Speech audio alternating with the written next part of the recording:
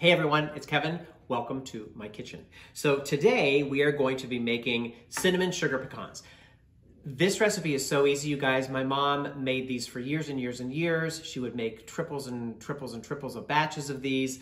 She would wrap them up and give them to family and friends during the holidays, and they're certainly just really, really delicious. So what you are going to need is a large bowl, a medium-sized bowl, 1 pound of half pecans, and then you're going to actually need 2 baking trays, and I'll explain that a little bit later. Now, if you have a silicone mat, you can use a silicone mat so that you're not using the foil. But if you are using foil, you guys, you want to make sure that you prepare this pan really well, and you want to make sure that you spray it really good with some cooking spray, all right? Because we don't want anything to stick, all right? So if you're using your silicone mat, you're not going to have to do that, right? Okay, good. So in your large bowl, 1 egg white and 1 tablespoon of water.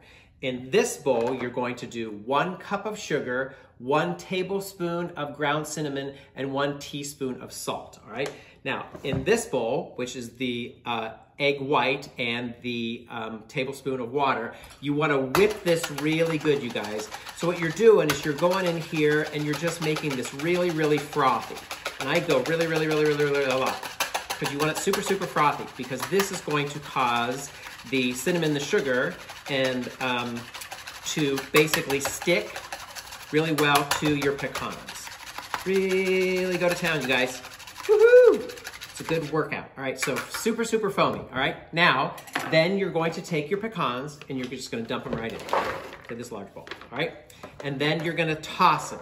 So toss them to coat those egg whites all over your pecans.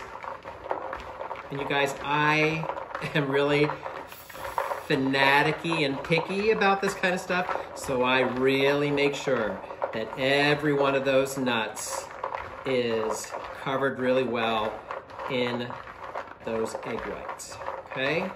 No dry soldier left behind. All right, now, then, before you do this, make sure that you mix this up really well, you guys.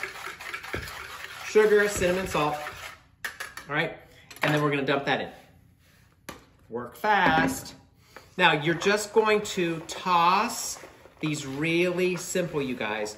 Don't go in there and beat them.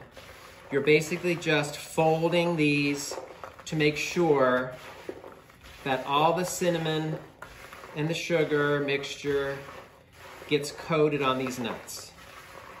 All right? So just keep going. Be patient with this process, you guys. You don't want to be too violent with it because you don't want to knock off the coating, right?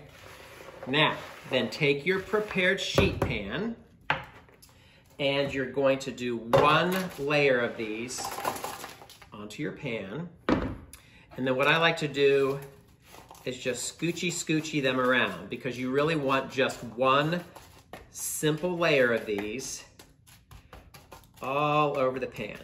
Sometimes I just go in here with my impeccably clean fingers and just pop, move them around, just like that, right? Sometimes, you guys, what I even do, if these are not already measured out for me because I keep pecans in my pantry all the time, I've done enough of these that I kind of eyeball it.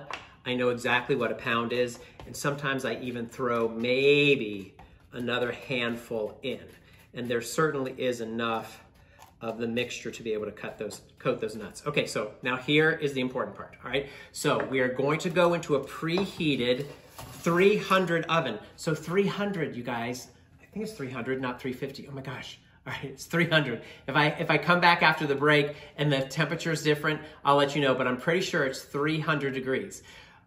Oh my gosh, it's 300 or 350. I'm so sorry, all right? And I don't have my glasses on because I can't read my recipe. So anyway, they're gonna go in for 30 minutes. So that's the important thing. So I think it's 300 for 30 minutes because it takes a while, you guys, it takes a while, all right? And then when these come out, very important, and I'll come back to show you, they have to be taken off of this sheet right away, and I dump them onto just a regular baking tray like this, no foil necessary, and then I scooch them around so that they'll cool, because you don't want them to like dry as one big mass of cinnamon sugar pecan, all right? So we will come back and I'm gonna double check the time and the temperature for you guys.